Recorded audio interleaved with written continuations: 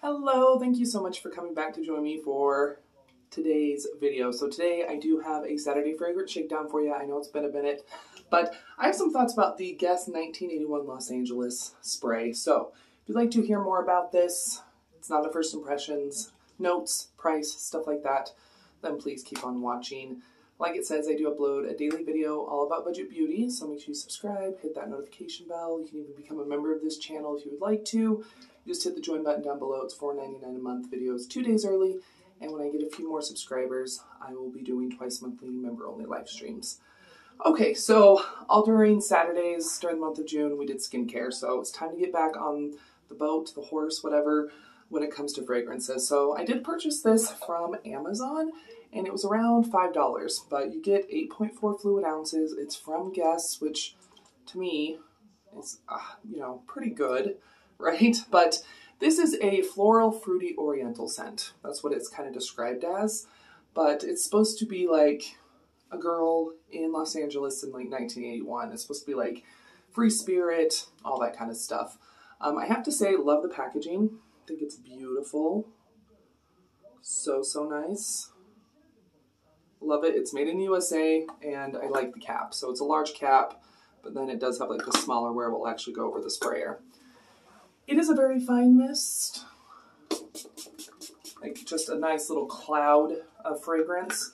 I'll go and insert, like, after I'm done describing some of the notes, I'll go and insert like what they say the notes are, top, middle, base. But some of the notes are like red currant, jasmine, orange. Base notes are like musk, sandalwood, that kind of stuff. So it is very oriental smelling if you've ever tried an oriental fragrance. It definitely does smell like that with the red currant, the pear, jasmine, all that kind of stuff. I do think I like this, don't get me wrong. I think it's a really, really nice fragrance. It's heavier. I'm not the biggest fan of like florientals just because they can be really heavy. They can kind of turn on me sometimes. This doesn't, but I'm usually more of a just like musk, you know what I mean? I'm not a huge fruity person.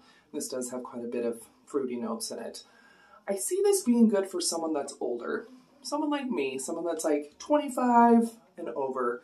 It's more of a mature scent. I would definitely say it's also could possibly be a unisex fragrance. It's on that borderline of being feminine and masculine, if you know what I mean.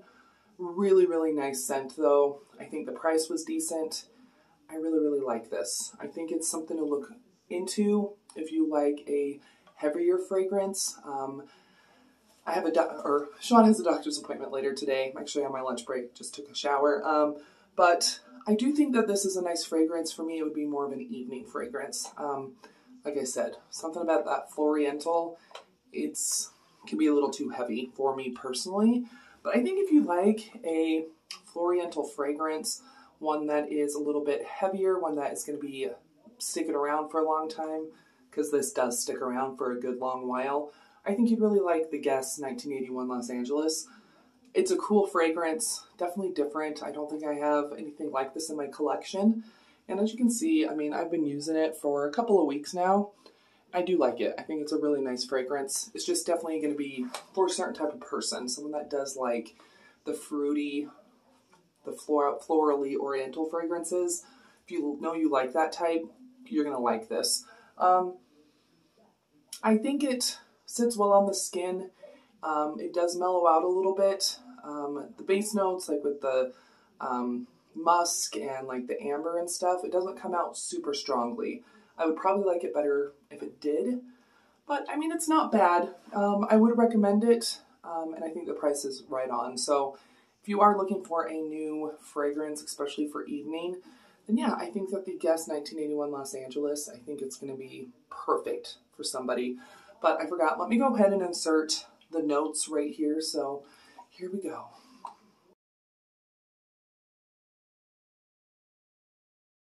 Really nice notes, kind of like the backstory of what it's supposed to like be.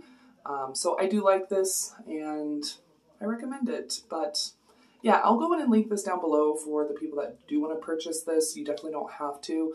It'll be an Amazon affiliate link where I did get it off of Amazon, but it's there for ease of shopping. You don't have to if you don't want to, but there we go, short and sweet today. I hope you did enjoy today's video. If you did, go ahead and give the video a thumbs up and share it. Let me know down below in the comments what is your favorite go-to summertime fragrance right now.